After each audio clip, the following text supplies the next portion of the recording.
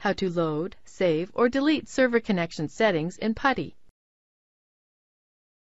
This tutorial assumes you have already downloaded PuTTY and located its .exe.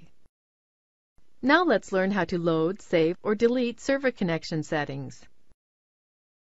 Double-click the PuTTY icon to launch the application.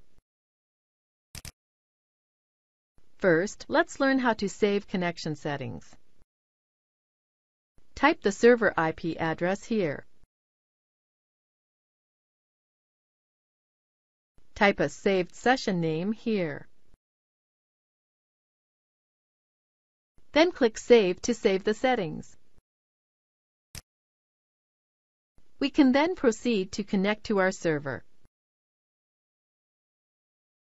Now let's say we want to load a saved connection setting. Let's open PuTTY again. Choose the saved connection setting you want. Then click Load. You will notice your server connection settings are now shown here. We can then proceed to connect to our server.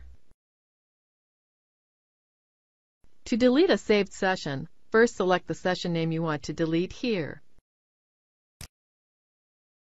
Then click Delete. That's it! The saved session has been removed from the list. To exit PuTTY, simply close the window. This is the end of the tutorial. You now know how to load, save, and delete server connection settings.